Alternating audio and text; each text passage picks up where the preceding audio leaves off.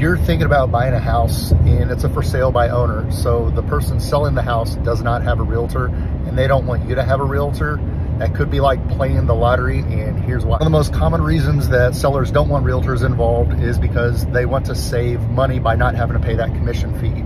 So if the transaction goes through smoothly and no commission fee is paid, then that's like winning the lottery. But the risk is that the transaction does not go smoothly, which is likely if the buyer and the seller are not experienced in purchasing or selling real estate. An example, a client was buying a house. It was for sale by owner.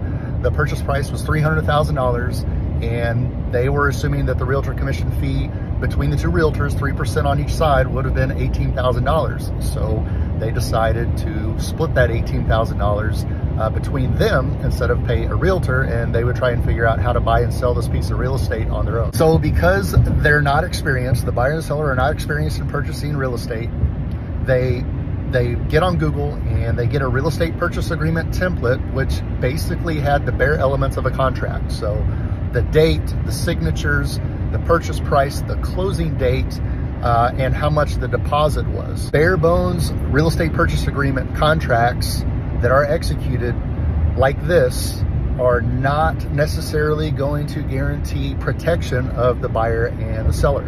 Here's what happens. The purchase price of $300,000, the deposit from the buyer was $2,500, and the closing date was in 30 days from the date that the contract was signed. About 2 weeks into the process, the appraisal was ordered and paid for, which was about $700. The home inspection was completed, which was about $400.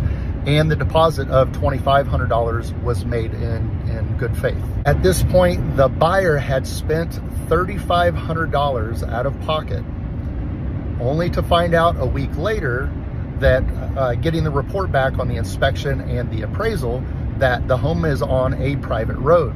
The home also has a well, and the appraisal report came back with required repairs that had to be done. Because the property is on a private road agreement is required by the lender in this scenario to get the loan approved, but there is no private road agreement. Because there's a well on the property, the well water is required to be tested, which wasn't done and needed to be. He got the well water tested and it failed. The appraisal report came back with repairs, and the seller was not willing to fix those repairs. Because the seller was not willing to pay to make any of the repairs, the seller and the buyer would not come to an agreement, and the loan couldn't get approved until all of those repairs were made. The buyer decided not to purchase and wanted his earnest money back.